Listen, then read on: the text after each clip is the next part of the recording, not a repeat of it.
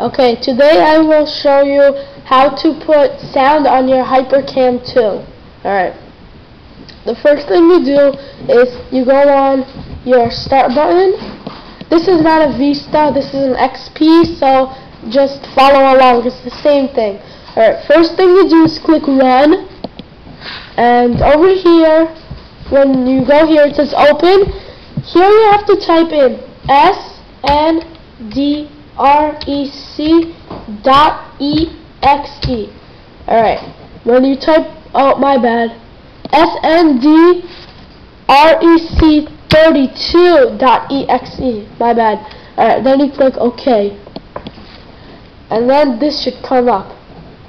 When this comes up, you click edit, you click audio properties.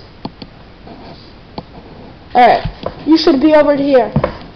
Here it should say default device, and you click on the devices you're using, such as related HD audio input, or mine's, which is Microsoft Lifecam VX6000 Micro. Alright, next thing to do is click volume. Wait, my bad, wrong thing.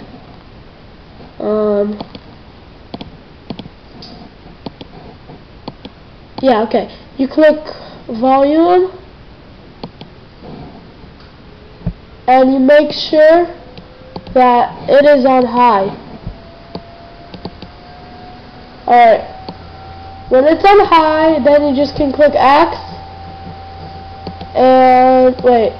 Alright, yeah. You can just click X, and that's it. And then you click X again. Here, you don't need that. Alright, and here.